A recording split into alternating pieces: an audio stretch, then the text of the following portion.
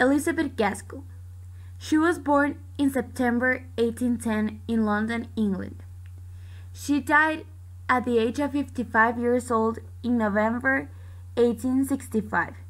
She was a very famous author. When she was very little, she was sent to live with her aunt because her mother passed away.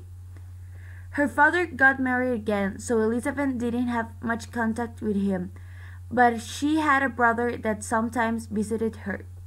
She traveled a lot because she didn't have a firm home. When she was older, she married William Gaskell. She was influenced by the industrial genre because her husband was an Unitarian minister.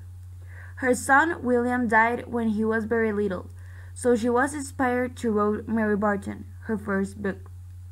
She began a diary, where she wrote about her family, her role as a mother, her religious faith, and the relationship between her daughters. German literature influenced in her short stories. Her first fiction book was Livy Marsh's Three Heirs. Elizabeth's most famous books are Mary Barton, which is about a girl named Mary who wants the best for her father and herself because her mother and brother passed away. Cranford, which are a collection of comic sketches published in 1851. North and South, which is a social novel published in 1855. It was based in Milton, where Elizabeth lived as the wife of an Unitarian minister.